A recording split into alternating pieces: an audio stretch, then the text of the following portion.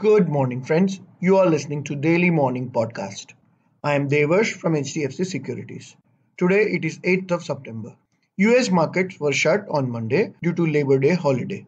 World shares rose slightly, led by Europe after last week's rout on US technology stocks. European stocks closed higher as investors turned optimistic on progress of various coronavirus vaccines.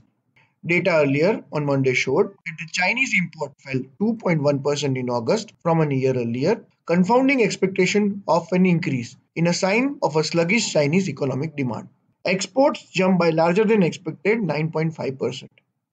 Oil prices dropped to 5-week low after Saudi Arabia made its deepest monthly price cuts to supply for Asia in 5 months as an uncertainty over Chinese demand clouds the market's recovery. Back home, Naukri's Q1 results were above expectation as consolidated net profit stood at 93.7 crore.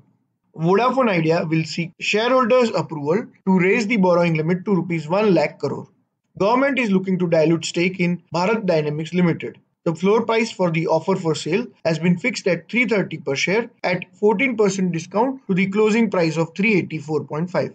Asian stocks mostly followed European peers higher in today's morning trade, shrugging off concerns about sell-off in US technology shares. Nifty recovered from losses to end minorly in the positive yesterday. However, it needs to move and stay above 11,452 to give bulls a ray of hope. That's all for the day. Investment in securities is subject to market risk. Do read all the relevant documents before investing.